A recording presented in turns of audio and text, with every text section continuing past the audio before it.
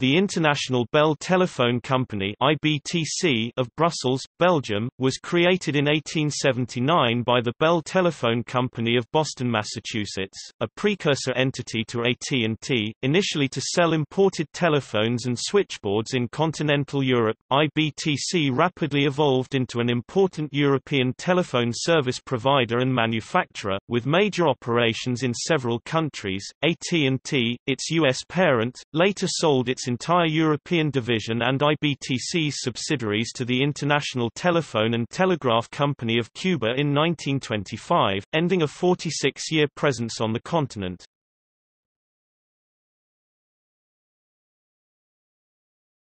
Topic: Organization. In 1879, Gardiner Hubbard, father-in-law of Alexander Graham Bell and the first president of the Bell Telephone Company, founded the International Bell Telephone Company in order to promote sales of its telephone equipment throughout Europe. During his tour of the continent, the Belgian government offered him the greatest financial incentives to establish his European subsidiaries' headquarters in the country. The International Bell Telephone Company (IBTC) shortly evolved into a holding company for its various telephone service and production divisions, with its major manufacturing arm being the Bell Telephone Manufacturing Company (BTMC), which was founded in Antwerp, Belgium, on the 26th of April 1882. BTMC was created as a joint venture by the International Bell Telephone Company of New York and the Western Electric Company of Chicago. BTMC then established La Compagnie Belge du Téléphone Bell Telephone Company of Belgium in the same year as its Belgian operating subsidiary, one of several companies that provided telephone services in the country, the others having evolved principally from telegraph carriers. BTMC came under majority ownership by the telephone manufacturer Western Electric, and also established multiple other divisions as national companies across continental Europe and Russia. Western Electric was itself later majority owned by the American Bell Telephone Company, returning control of BTMC back to the Bell organization. Bell Telephone Manufacturing Company. The Bell Telephone Manufacturing Company (BTMC) was opened on 26 April 1882 as the principal manufacturing arm to assist International Bell with its growth throughout all of Europe, where many countries had nationalistic trade policies favoring domestic suppliers. BTMC was owned 45% by American Bell Telephone, and 55% by Bell's major U.S. supplier, Western Electric, of which Bell was also a majority stakeholder. Western Electric, a U.S. company formed during the era of the telegraph, became American Bell's sole telephone supplier the same year. In a share sale to Western Electric, American Bell later disposed of its ownership of BTMC in 1890 in order to concentrate on telephone system operations, but since American Bell had been Western Electric's majority shareholder since 1881, it maintained an indirect ownership of IBTC. The IBTC was created for the production, sale, purchase and leasing of equipment for telephony and telegraphy and everything directly or indirectly related to electricity. Later, as demand for services bloomed, the Bell Telephone Company had insufficient operating funds to quickly increase the telephone exchange network, resulting in Western Electric buying out all 45% of the shares held by Bell in 1890. Ezra Gilliland of Western Electric helped establish the manufacturing arm, at which point a young university-educated, multilingual American, Francis R. Wells, took over its leadership, with the title of Administrateur Délégué. Francis Raymond Wells b. Athens, Pa, August 18, 1854 d. Vernet-les-Bains, France, December 14, 1936, graduated the University of Rochester with an accelerated bachelor's degree (AB) in 1875, and a year later started work as secretary to Enos M. Barton, a co-founder of Western Electric. Barton had earlier sent him to Australia and New Zealand to help with operations there, and Wells was then transferred to Brussels. Wells would lead the overseas BTMC company for the next 30 years, assisted by Louis de Groef, a Belgian authorized agent. IBTC started up subsidiary manufacturing plants in major cities throughout all of Europe, since nationalistic policies favored local manufacturers. In the year after its founding, BTMC employed 35 people, and its workshops were accommodated within a small plant at No. 4 Boudewijnstraat, Antwerp. Its factory was completely rebuilt after a fire in 1882, and by 1885, the Bell Antwerp facility had completed its conversion from importing telephones and switchboards from the US, to local manufacturing, with production more than doubling annually as BTMC began to supply their other divisions throughout Europe. By 1900, BTMC was also its new parent's AT&T main supplier of telephone systems to Asia, the Middle East and South America, and the facility had increased to a staff of 700 operating from a greatly expanded plant. The Antwerp facility was largely responsible for introducing the telephone to much of Europe, with its first manual and rotary dial telephone exchanges. In 1884, the very first European intercity line was created between Antwerp and Brussels, and in 1887 the first international line in Europe was opened between Brussels and Paris. By the end of the 19th century, European governments moved to nationalize their phone companies, and the telephone service concessions of La Compagnie Belge du Téléphone Bell were allowed to expire or were purchased by the Belgian government. Francis Wells retired from BTMC in 1913 and returned to the United States shortly before the First World War. Wells was succeeded by Alexis Moir. The Great War inflicted severe damage to BTMC's operations and production facilities, much of which was destroyed or seized by the invading German army. The company's U.S. managers immediately departed for the United Kingdom or returned home, while many plant employees had been seconded to the Belgian army, or moved to other unoccupied countries. Western Electric's head office contact and control of the company was lost for the duration of the war, and almost all engineering development and manufacturing there stopped for the remainder of the war. In its early existence, the Bell Telephone Manufacturing Company of Belgium took on the role of a child of two often squabbling parents, Western Electric and the American Bell Telephone Company, later to become AT&T. Sired by Bell Telephone's Hubbard and Vail, it would become the custody of Western Electric through share purchase, which then nurtured and raised it only to see its Belgian concession reclaimed by a nationalistic government. However, even through a succession of owners, the BTMC has retained its original name, even to the present day.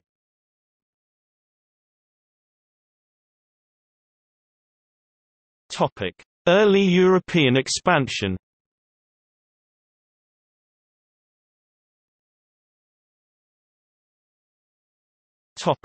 Belgium.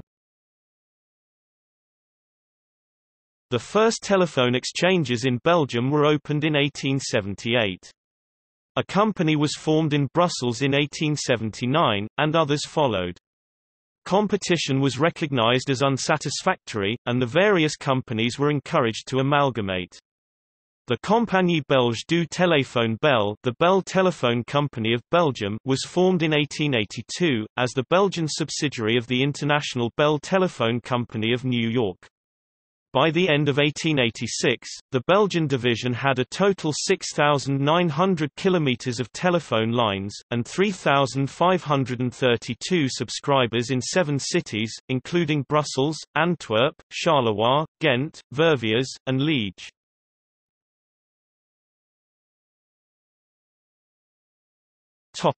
Switzerland.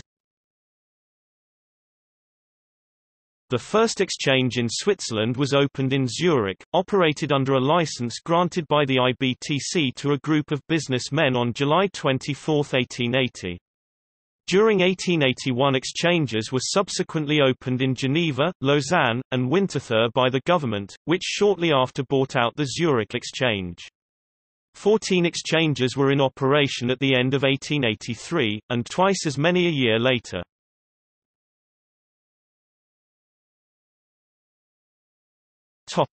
Netherlands. The Nederlandse Bel Telefoon Maatschappij, Dutch Bell Telephone Company, was formed in the Netherlands in 1881.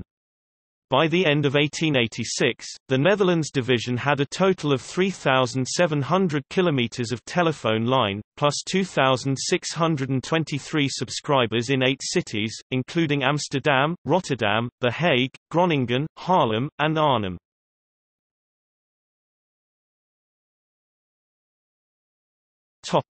Italy. In Italy, the company quickly established exchanges in Milan, Turin, and Genoa, and exchanges in a dozen of the other largest cities were started in 1881 by other interests under the auspices of a group of Parisian financiers. By the end of 1886, the Italian division had a total of 8,073 subscribers in 12 cities, plus approximately 12,500 kilometers of telephone lines. The largest exchanges were in Rome, 2,022 subscribers, Milan, 1,089, Genoa, 950, and Naples, 873.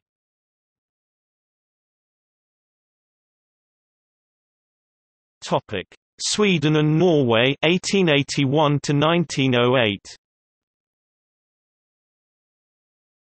The International Bell Telephone Company was also responsible for the introduction of the telephone into Norway, and Sweden. In 1881, exchanges were established in Stockholm, Gothenburg, and Malmö. IBTC established Sweden's first telephone company, Stockholm's Bell Telefonaktiebolag, formed with the assistance of 3 former Swedish PTT superintendents named Liebeck, Bratt and Resson. The new company established the first exchange in the Skandinaviska Kreditaktiebolag building on Vasterlangetan Street in Stockholm, originally utilizing equipment designed by Alexander Graham Bell and his assistant Thomas Watson, and imported from Bell's supplier in Boston. The first Swedish phones, which had signal coils, ringers and Blake microphones, were available as desk or wall models, connecting to Gilliland-type switchboards. When Bell's Swedish Phone Exchange formally opened in Stockholm on 1 September 1880, it had 121 subscribers, increasing to 218 later in the year, with the majority of its users belonging to government, business and upper-class homes. The Swedish subsidiary soon opened more exchanges in the Södermalm and Norrmalm sections of the capital within its first year, operating between 9 a.m. and 10 p.m. daily, but in May 1883 moved to around-the-clock operations, charging subscribers between 160 and 280 Swedish krona per year depending on their locations within Stockholm, less expensive, or outside of the city proper, more expensive. Bell's fee structure was not notably expensive, as rates were higher in most countries at the time and only lower in a few others. After 1983, the Bell subsidiary was forced to reduce its fees due to competition from another newly formed phone company, although it was also able to increase its subscriber base. It later had to restrict its operations to the Östermalm section of the city, where it started a new network for private subscribers with lower fees using a different rate plan with a lower number permitted calls per month. Its initial rate structure provided unlimited calling. In 1898, the Bell subsidiary contracted with its competitor, SAT, allowing it to operate their facilities, thereby increasing its subscriber base to about 7,000 homes and businesses. Due to government intervention and other reasons, the Bell subsidiaries were eventually legislated out of Sweden and Norway in favor of national firms. Stockholm's Bell Telefonaktiebolag ceased its telephone operations completely in 1908, having acquired 15,285 subscribers by that time, in a regulatory environment which had previously permitted unrestricted telephone business competition.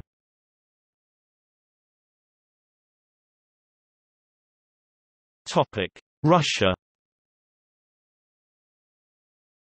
The Bell Company introduced the telephone to Russia in 1883 in St. Petersburg or Petrograd and Moscow.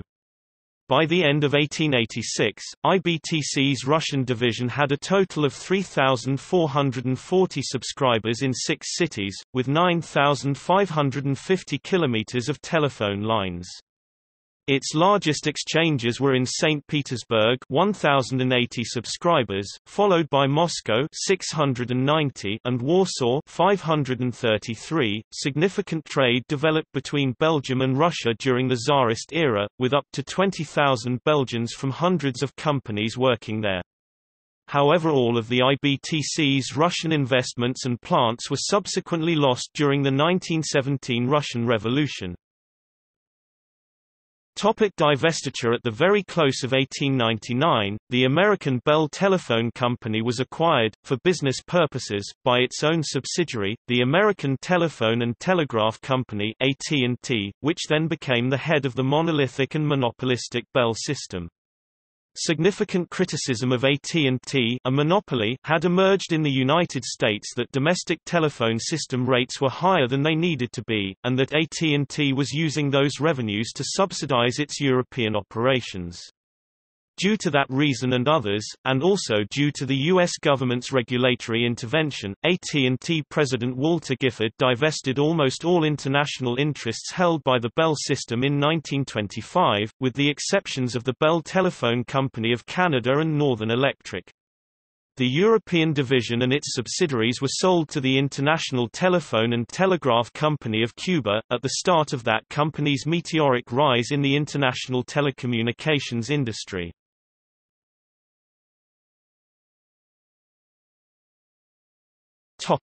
See also: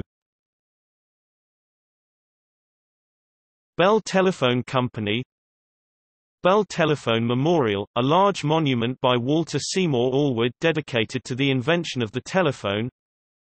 Victorian Internet, describing advances in telecommunications during the 19th century, and their effects on society. Mundaneum, a precursor to the Internet organized in Brussels in 1910.